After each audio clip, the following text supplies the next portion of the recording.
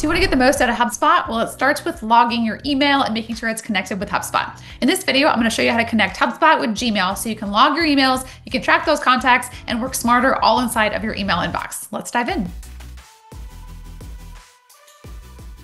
When you're logged inside of HubSpot, you actually have the ability to email a contact directly inside their contact screen. So if you started here and you thought the only way for me to communicate with my contacts is to actually email from this screen, even if you wanted to email here, you actually have to connect your inbox to HubSpot in order for this to even be possible. So the first place we're going to go is we're going to go to user preferences, and you're going to find that in your settings up on the top right. And then inside your settings, you're going to go to general. Now you'll see right now, if you have your email connected, you will actually show that your email is connected and it will show inbox automation turned on. So for the sake of this particular video, I'm going to disable this, actually remove it, and we're going to redo this so you can see how this works. So if you don't have this logged to HubSpot yet, you'll see this email here and you go to connect personal email.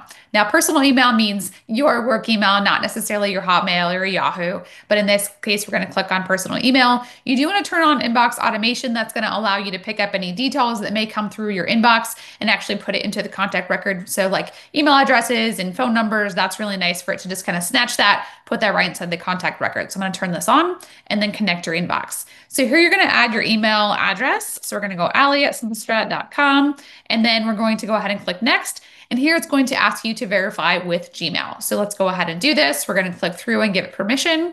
We're going to ask it to choose an account and then grant that permission here. We're going to select all and then continue. So once that happens, it'll say it's complete. It'll actually send a test message from your inbox as that is happening. And then once it's complete, you'll actually get a verification that all has gone well. And now you can actually move forward. So the next step, if you haven't done the extension download, so this is actually an extension in your Chrome browser, you do want to download the extension. That'll actually show you who's opened and tracked emails. But for now, we're going to say no thanks. We have a separate video about that. So now we actually have our email inbox automated here. It's connected and it's enabled. If you happen to be an admin, just real quick, you can actually go to users and teams and look up whether or not someone's inbox is enabled. So if you're an admin, you need to help with that, you can grab that here. So now that we're actually connected, let's go to this record here. So if this wasn't connected and I clicked on email, it would actually give me an error here. But now that it's connected, I can send this directly here. So if I wanted to actually send an email, let's say this is a test, and we're going to say test here. I can click on send, and this will send just like it does from your inbox. So let's actually do that. Let's click on send. And you can see that we sent an email here inside of HubSpot. Let's actually look inside of our sent messages here inside of our email inbox. If you click on sent, you'll be able to see that that message that I just sent from HubSpot is actually logged here, because when HubSpot sends an email, again, it is sent through your Gmail as a one-to-one, not a mass email. So it's here in our test messages. Now, let's actually say we want to have this now sent from our inbox. So this is where you do have, once you install your extension here in Gmail, to do this, this is where the extension comes in. You're going to go to your Chrome extensions and download the HubSpot Sales extension. So if you click on this, you'll see that it's called HubSpot Sales. If you want to go to your extensions, that's where you would get it, download that, activate it. Once it's up here in the top right, when it's green, that means it's enabled. When it's red, it means it's not, so it'll actually have you log in. But once it is set up, you can actually see that you have all of the things here. Your connected inbox is set appropriately. You've got your portal ID, all the different things. The things that you might want to set up as far as login track, we'll go into here in a second. But again, you can see that that's here. So if I click on compose, now I can actually see that I have access to all of my HubSpot contacts right here in my Gmail, which is, again, we're talking about connecting your Gmail, but look at how much more helpful this is. So if I wanted to look for that contact that I just put in here, I'm actually going to find it here, Ali Test.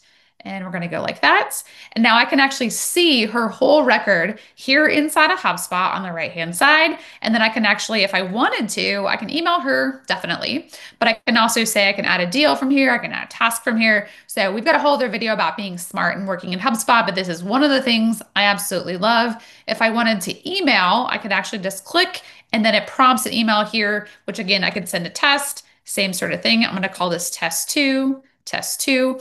And then here's where our login track settings come in. So if I want this to show up in HubSpot and from my Gmail, I want to make sure that it's logged and it's tracked. I could set this for default. We'll show this here in a second. and then I'm going to go ahead and click on send. Now I have my Gmail set, so I've got a 60-second undo. Again, like this is because sometimes I forget things and I need to undo it, but it'll show up in HubSpot here in about 60 seconds. So while we're waiting, let's go over here to the embed, or excuse me, the extension, and let's talk about these log and track settings. So when you connect your email inbox with HubSpot, you do want to set your log and track settings so you're not always having to remember to turn them on. Now, I sit at the company leadership perspective, so I'm not working with clients as much as I used to. So a lot of my emails may actually be things that I don't want to track. Let's say communications to our lawyer or communications to partners. So I'm going to actually turn these off by default. But if I had these turned on, you can see when I undo this, if I click on compose, now by default, my login track settings are checked. So if I uncheck this, by default, they will be unchecked. If they're unchecked, again, an email will not end up in HubSpot. Other things you can set on your login track settings is you can put in never log email addresses. So you'll see that we have our accounting emails are never logged to HubSpot. We've got a couple of membership areas. My husband's email is never tracked to HubSpot. And then by default, we're assuming we want HubSpot to find anything that's in the system related to contacts, companies, deals. And then if there isn't a contact in the system, I want it to create a new one. So again, you can adjust this if you want to.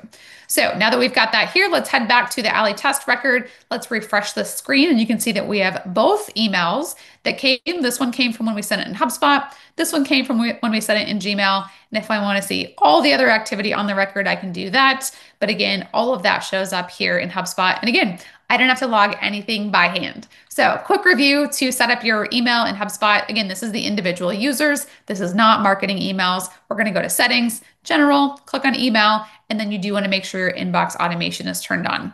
Quick tip, this is what you're going to use if you enroll folks in sequences inside of HubSpot. So this has to be done first before you can actually do that. And then lastly, you can actually change those never log emails here inside of HubSpot as well. And you can actually set entire domains here for the whole organization, not just yourself if you happen to be an admin. So that's all there is to it. Give it a shot, connect that email inbox with Gmail. And in the next video, we'll talk more about those log and track settings.